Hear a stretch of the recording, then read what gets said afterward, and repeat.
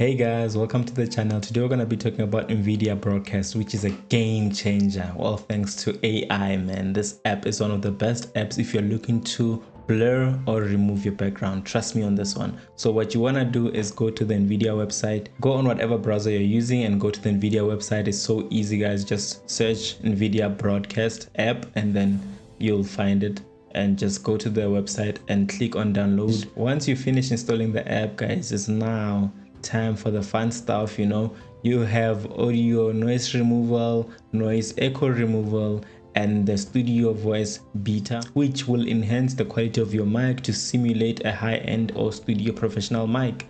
But remember, some of these things will use a lot of your GPU, so they're not recommended to be used while you're playing a game or even using GPU intensive apps.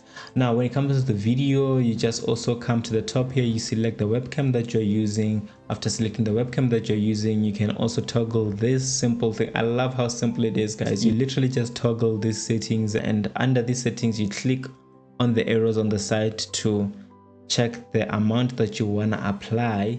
There's also replacement and removal. Now on this new version, the 2.0, it comes with the ability to use some presets from NVIDIA, but you can also put your own when it comes to the replacement of the background. Guys, we now finally have auto frame, which can make sure that you're always at the center of the video to help with engagement. Another cool feature that is here, guys, is the video noise removal, and lastly, the eye contact. Those guys that have been teasing it for so long, I can't believe it's finally here. Now there's also some other things like the vignette. Now another important thing that a lot of people miss is under the video effects here. When you come to the camera, you see here you choose the resolution of your camera. Right next to the resolution, you can also access the camera properties right here. Just click on this right here and then you should be able to see the camera properties. Now under camera properties, make sure you play around with all the settings for what's best for you. The same thing, you'll find the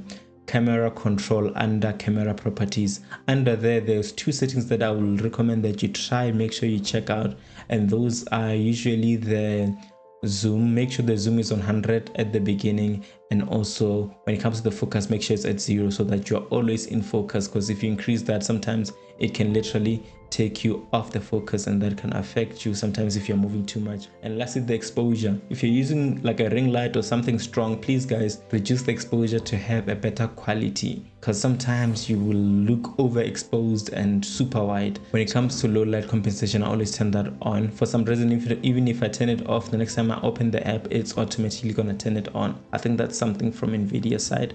But yeah, overall guys, this is like one of the coolest apps out there. If you're not gonna be using NVIDIA Broadcast and it's installed on your computer, make sure you disable the launch on startup function so that it's not gonna be stressing your GPU while you're not using it. Also, when you're editing videos or whatever you might be doing and you're not using the app, make sure you go to your hidden icons tab on your computer and make sure to quit NVIDIA Broadcast so that it's not running in the background, as sometimes it can strain your GPU. Make sure that you do check out the app on the NVIDIA website. Like I said, I will share the link in the description, but that is all from me. Let me know what are some of your favorites from this particular update, the 2.0. Until next time, guys.